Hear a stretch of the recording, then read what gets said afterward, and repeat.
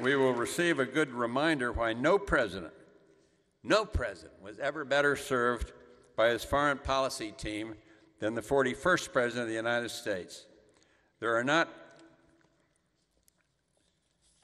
enough superlatives for me to describe my gratitude and pride in each of the members of what we call the Gang of Eight.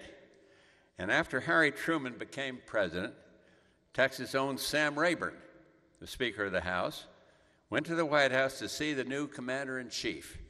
And as they were sitting in the Oval Office, Speaker Rayburn offered some free advice. And he said, "Mr. President, you're going to have a staff around telling you day in and day out that you're the smartest man in the world.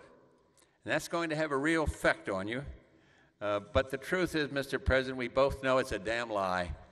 And the truth is, none of the men from whom you're about to hear ever suggested I was the smartest man in the world.